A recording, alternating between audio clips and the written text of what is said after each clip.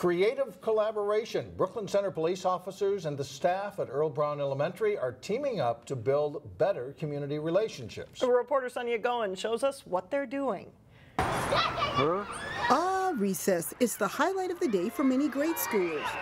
Students at Earle Brown Elementary have good reasons to turn flips. I think you guys got me both beat. I don't think I can do a cartwheel. Two Brooklyn Center police officers are joining them on the playground. You really want to go on the monkey bars? Officer Steve Holt. Do you want to get on the swing now? And Cody Turner. Can I slow you down? Don't have any children of their own. But on this day, you might say they've got a couple hundred. So grade are you guys in? Every Tuesday, several Brooklyn Center police officers take a break from crime fighting to be out here with the children. It's really fun to play with them because they have fun games that we can play. All right, let's find a way to get up there. The goal is to build better relationships between police How far back you want to go? and young people in an environment where everyone feels comfortable. It makes me feel really good that they're secure enough to come up and talk and want to interact with us and kind of get to know us. Do you use this to get them out of jail?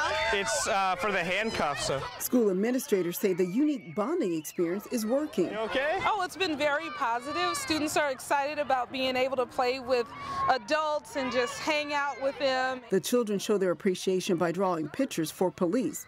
Officers say they are also grateful for the opportunity. It's to let them know that, we are invested in the community that we ultimately serve and protect. You want a little push? In Brooklyn Center, Sonia Goins, 12 News.